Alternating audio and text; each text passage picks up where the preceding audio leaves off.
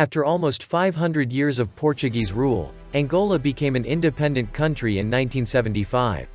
The seventh largest country in Africa, Angola lies on the southwestern coast of the continent, bordered to the west by the Atlantic Ocean, to the far northwest by the Republic of the Congo, to the north and northeast by the Democratic Republic of the Congo, to the southeast by Zambia, and to the south by Namibia.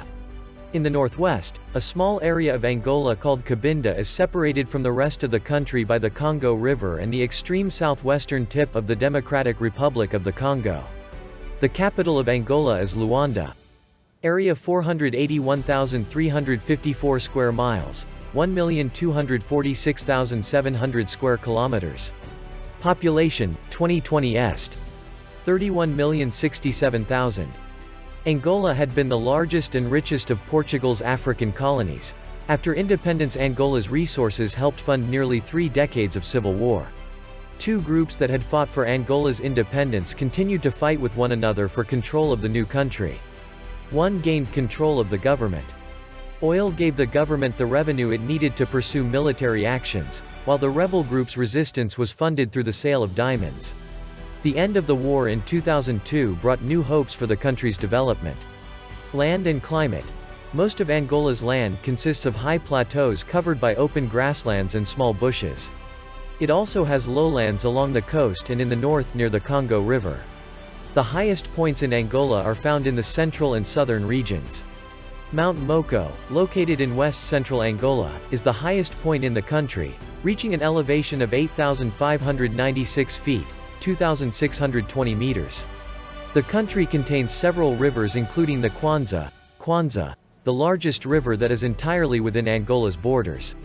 Other rivers include the Kwango, which forms part of the boundary between the Democratic Republic of the Congo and Angola, and the Kunene River, which is found in the southwestern part of the country. Angola has a tropical climate with distinct wet and dry seasons. In the north, the rainy season lasts from October to May. The relatively short rainy season in the south lasts only from November to March, leaving that region prone to droughts. Some places in the north receive as much as 70 inches, 180 centimeters, of rainfall per year, while some coastal southern areas can have as little as 2 inches, 5 centimeters, of rain per year. Plants and animals. Tropical rainforests are found in northern Angola and in Cabinda.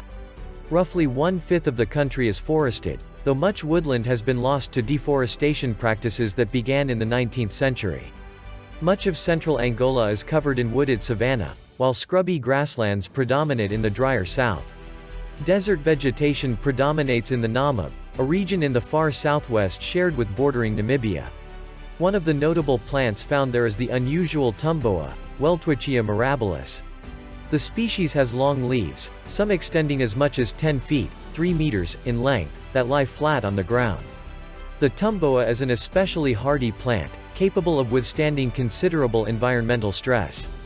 Some specimens are as much as 1,500 to 2,000 years old. Palm trees and mangrove swamps are found at various locations along the Atlantic coast. Acacia, a red flowering tree, is found in the central coastal region near the city of Lobito. Angola is home to a rich variety of wildlife, including leopards, lions, hyenas, elephants, hippopotamuses, giraffes, black buffaloes, and zebras. The long period of civil war affected animals as well as humans. Many wild animal populations were drastically reduced owing to direct causes, such as landmines. Elephants were slaughtered for their ivory, and rhinoceroses for their horns. Other reductions were due to indirect causes, such as loss of habitat. Experts had long believed that the giant sable, Hippotragus niger-veriani, a rare antelope found only in Angola, was extinct. However, some of these animals have been found and are now sheltered in conservation parks. Various kinds of reptiles, including crocodiles, also live in the country, as do an abundance of insects and birds. Angola has several national parks and game reserves, but they were not maintained during the Civil War. Iona National Park, located in the southwest corner of the country, is the largest park. The Kisama Foundation, founded in 1996 by Angolans and South Africans, was established to help rehabilitate Angola's national parks. Their first project focused on Kwikima National Park, located in the southwest. Animals were brought from neighboring Namibia and Botswana in southern Africa to repopulate the park. People and culture. Portuguese contact with Angola dates back to the 15th century. This long period of influence led to a distinctive blend of Portuguese and indigenous African traditions. Ethnic groups. Angola is home to more than 100 ethnic groups. The largest of these is the Ovimbundu, who live in the central part of the country and also in the capital city of Luanda. The Mbundu, or Kimbundu, are another prominent group. They are found in regions to the north of the Ovimbundu, in coastal cities, and in Luanda. The Congo, or Bakongo, whose ancestors founded the historic Kingdom of Congo, live in the north and in Luanda. Other major ethnic groups include the Lunda, Chokwe, Nanjala, Ovambo, Herero, and the Nyanika Nkumbi. Angola also contains some groups of Kung, a migratory people. Few Portuguese people lived in Angola prior to 1955. By independence in 1975, however, the Portuguese population had risen to more than 300,000. Most fled the country, however, after it gained independence and civil war broke out. Language. The vast majority of Angola's people speak languages of the Bantu group. Bantu languages are widely spoken throughout southern, western, and central Africa.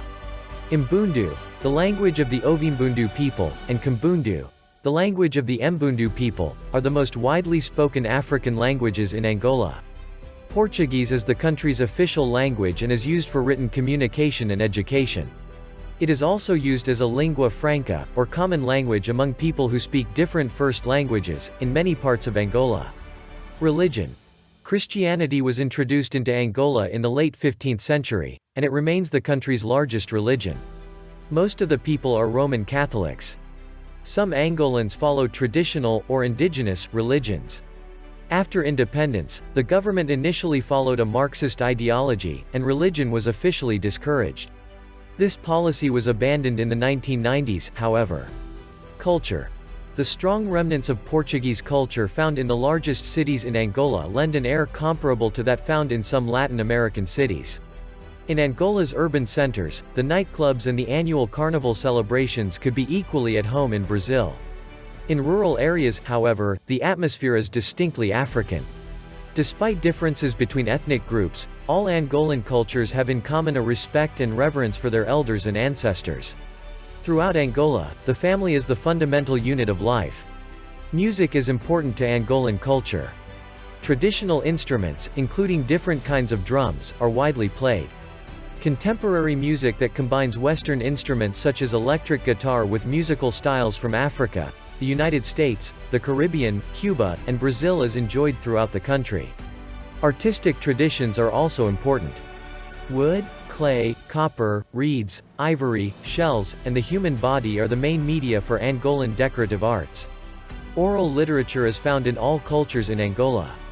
There is also a substantial body of literature written in Portuguese. Angola's most famous writer is the first president of the country, Agostinho Neto, who wrote poetry. Education and social welfare. During the colonial period, most education was in the hands of religious institutions. The Portuguese colonial government did not favor the education of Angola's ordinary African citizens. Since independence, however, the Angolan government has tried to provide education to all the country's children. In 1974, the year before independence, fewer than 500,000 children were in school. By 1980, the number had increased to at least 1.5 million. Enrollment declined by the beginning of the 21st century, however, because of budget cuts, population increases, and the ravages of war. Government estimates indicated that 60% of all schools were destroyed or in disrepair because of the Civil War. The schools also lacked qualified teachers and school supplies. After the war, the government began to rebuild the schools and to train more teachers. The problems with the school system had contributed to the country's low literacy rate. Dramatic gains were made in the early 21st century, so that by 2006 more than two-thirds of the people aged 15 and older were literate. Since 1977, 8 years of education have been compulsory for children between the ages of 7 and 15. Education was free until 2001, when the government requested that students pay a nominal amount for their education. The main language of instruction is Portuguese, though indigenous languages also are used, especially in primary school education. Agostinho Neto University was founded in Angola in 1963. Higher education is also provided by such institutions as the Catholic University of Angola and the Jean Piaget University of Angola. The government expanded medical facilities after 1975, but this expansion was hampered by the unrest caused by war. Many doctors left the country after the civil war broke out. Traditional doctors are found in all parts of Angola, but Western-style medical facilities exist only in more urban areas. Besides malaria and diarrheal diseases, malnutrition, sometimes bordering on starvation, remained widespread in the country at the start of the 21st century. In the early 2000s there were repeated outbreaks of cholera due to unsanitary conditions, and in 2005 there was an epidemic of hemorrhagic fever caused by the deadly Marburg virus. The rate of HIV/AIDS remained fairly low in Angola compared to other sub-Saharan African countries. Angola had a birth rate more than double the world average, a death rate nearly 3 times higher than the world average, and a life expectancy for both men and women that did not reach 40 years. Major cities. The largest city in Angola is the capital, Luanda, a major port located on the northern Atlantic coast. Wambo, the second largest city, is a transportation hub located in the central interior. Benguela and Lobito are coastal cities in the central part of Angola. Benguela is building its fishing industry, while Lobito's harbor is an important port and vital link with the country's railways. Lubango, another large city, is located in the southern interior. During the prolonged civil war, refugees from the surrounding rural areas poured into the country's cities, leading to extreme overcrowding in some places. Angola's cities are characterized by Portuguese colonial-style architecture and multi-story buildings. Unfortunately, the Civil War caused serious damage to the buildings, especially in areas where the cities served as battlegrounds themselves. Many towns in the east were completely destroyed during the war. Economy. While most African economies are based on agriculture, Angola's agricultural sector declined significantly after independence. In large measure this was because of the Civil War, which severely disrupted agricultural production. This disruption forced many Angolans to leave the country. Those who remained had to rely on foreign aid. Many people died of starvation. Significant reserves of oil are found in the country, and these have kept the country from total economic collapse. In addition to oil, Angola also has a great wealth of diamonds and is one of the world's largest producers of these gemstones. Agriculture, fishing, and forestry. Angola has limited land suitable for agriculture, owing to poor soils and lack of rain. Fertile agricultural land generally is found in the highlands and river valleys, though some agricultural potential exists in other parts of the country. Nevertheless, most of Angola's workforce is engaged in agriculture. The main subsistence crops are cassava and grains, while the most important commercial crops are coffee, sugar, palm oil, tobacco, and cotton. Pastoralism is limited because the presence of tsetse flies limits the herding of cattle in certain areas. However, agriculture of any sort is limited because of the large number of landmines that were buried throughout the countryside during the war. Angola's substantial coastline harbors an abundance of fish and shellfish, including sardines, mackerel, catfish, tuna, lobsters, and prawns. Most fish is consumed domestically, but some is exported. Despite their commercial value, Angola's significant timber resources have not yet been exploited fully. Most of the timber harvesting has been for fuel. Among the most commercially valuable species are mahogany, eucalyptus, rosewood, ebony, and pine. Manufacturing, mining, and natural resources. Angola produces construction material, refined petroleum, processed food, textiles, and electrical goods. Manufacturing declined after independence, particularly because of the war, but also because of shortages of raw materials, disruptions of power, and problems with the transportation infrastructure. The government attempted to counteract this in the 1990s by selling businesses to private concerns. In the earlier years of independence, the country's industries had been owned by the state. After the war, Angola had much rebuilding to do, so business increased for the construction industries. The presence of oil in Angola was first discovered in 1955.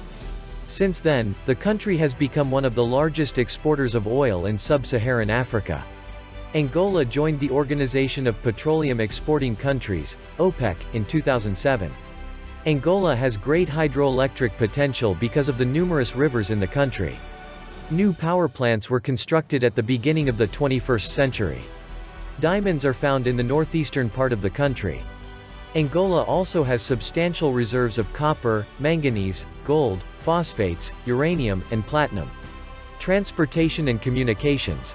Good transportation systems existed throughout Angola at the time of independence, but decades of civil war caused severe damage to many important roads and bridges. Angola's main roadways are connected to neighboring Namibia, the Democratic Republic of the Congo, and the Republic of the Congo via a series of branches. Much of Angola's railway system was developed during the early 20th century but became inoperable during the long civil war. The Benguela Railway, the longest of the country's railways, had served as a vital link between the port of Lobito and some of Angola's landlocked neighbors, including the Democratic Republic of the Congo and Zambia. After the war, the country began to repair and reopen sections of its railways. Air travel was considered the safest form of travel during the war. Angola has a national airline, TAG, and an international airport in Luanda. Domestic airports are located in several cities. Telephone service was another sector that was damaged during the war. The government privatized the phone industry in 2001. Mobile cellular phone service has been available in Angola since the 1990s. The newspapers and television and radio stations are run by the government. Government. Angola is a constitutional republic. The government is led by a president who is both chief of state and head of government. He is elected to a 5-year term. The president appoints a prime minister, as well as the departmental ministers who, in turn, make up the Council of Ministers. This council functions in a manner similar to that of a presidential cabinet, serving to advise the president on matters of executive importance. A new constitution that allowed for multi-party elections was activated in 1992. The legislative branch of the government consists of the National Assembly. Assembly members are elected to 4-year terms. The judicial system consists of municipal and provincial courts, as well as a Supreme Court. A separate constitutional court was established to decide matters involving constitutional law. The country is divided into 18 provinces, each headed by a governor appointed by the national government. History. Angola has been inhabited for thousands of years. Archaeologists have found evidence of human inhabitants from as long ago as 40,000 BC. Sometime between 1000 BC and AD 500, Bantu speakers came into the region and began to displace the earlier population. These Bantu peoples had economies based on farming, raising cattle, hunting and fishing, and producing tools and household goods. Angolan states. Centralized states slowly began to form in parts of Angola. By the 14th century, some of these were united to form the Congo Kingdom. The capital of Congo was at Mbanza, Congo, renamed São Salvador in the late 16th century. The kingdom had great wealth, which was achieved through trade with other states. Much of the trade centered on agriculture, though some derived from exploitation of the region's vast mineral resources. Portuguese explorers first made contact with the kingdom in the 1480s. Contact with the Portuguese had an important and lasting effect on Congo. Its kings adopted Christianity and began to trade with the Portuguese. Increasingly trade centered on slaves. The Congo king Afonso I, who reigned in the first half of the 16th century, protested to the King of Portugal about the number of people who were being enslaved from his kingdom, but the slave trade continued. The Kingdom of Congo was densely settled, with the population of some cities such as São Salvador reaching as many as 60,000 people in the mid-17th century. The kingdom began to fall apart as rival factions declared their independence from Congo in an attempt to stop the Portuguese from dominating them. Queen Nzinga, the leader of the neighboring Ndongo and Matamba kingdoms, fought the Portuguese but was forced to make peace with them in the mid-1600s. The transatlantic slave trade. Until the end of the 19th century, Portugal actually ruled only parts of the coastal area and a small section of the interior of Angola. Through slave trade, military penetration into the interior, and trading in textiles, guns, and other imported goods, however, the Portuguese had an impact on the entire region. The Ovimbundu established their kingdom in the interior of Angola at the beginning of the 17th century. They traded with the Portuguese only after the Portuguese had pushed into the interior and had warred with them from 1774 to 1776. By 1800 the Ovimbundu had become an important part of the slave trade. The kingdom's leaders prospered through their connection to this practice, as millions of people were sold into slavery. Colonial Angola. By about 1920 Portugal had conquered all of Angola through a series of bloody wars. The Portuguese had officially abolished slavery in 1875, but many Africans remained in forced labor. Under colonial rule, Portuguese farmers and businessmen controlled the Angolan economy, which depended largely on the production of coffee, cotton, and other crops. Large companies from South Africa, Europe, and the United States administered Angola's diamond and iron mines and the production of its petroleum, which was discovered in the 1950s. Independent Angola. Although many African colonies became self-governing countries during the 1960s, the Portuguese dictator, António de Oliveira Salazar, refused to grant Angola its independence. Angola went to war against Portugal in 1961 to gain its freedom, and violent guerrilla fighting lasted for 14 years.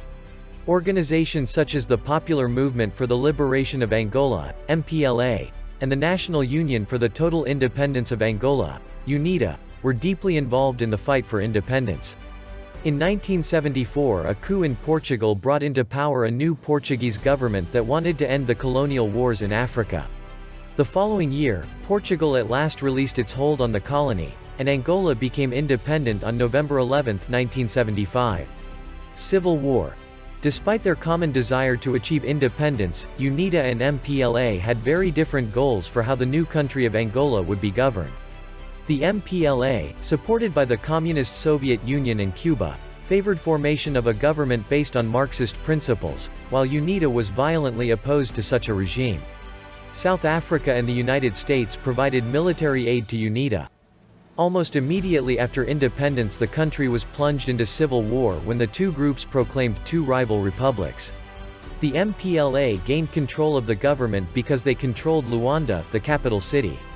Their leader, Agostinho Neto, took office as Angola's first president and immediately set about instituting a government styled after the centralized regime of the Soviet Union. After Neto's death in 1979, José Eduardo dos Santos became president. Peace agreements. Both the MPLA and UNITA continued to receive outside support from other countries. By the end of the 1980s, however, the Cold War was ending. Both the United States and the Soviet Union wanted the two sides to end their fighting. South Africa was beginning to dismantle its apartheid policies and thus was focused on its own internal struggles. In the early 1990s the MPLA backed away from Marxism and restructured the government into a multi-party republic with elections open to all, including UNITA. The conflict continued, however, despite the signing of ceasefire agreements and peace accords in 1989 and the early 1990s. The civil war finally ended in 2002, after government troops killed Jonas Savimbi, the leader of UNITA, and a peace agreement was signed. Many Angolans who had been displaced during the civil war began to return home. Angola then faced the problem of demobilizing MPLA and UNITA troops and rebuilding the infrastructure that had been destroyed during the war.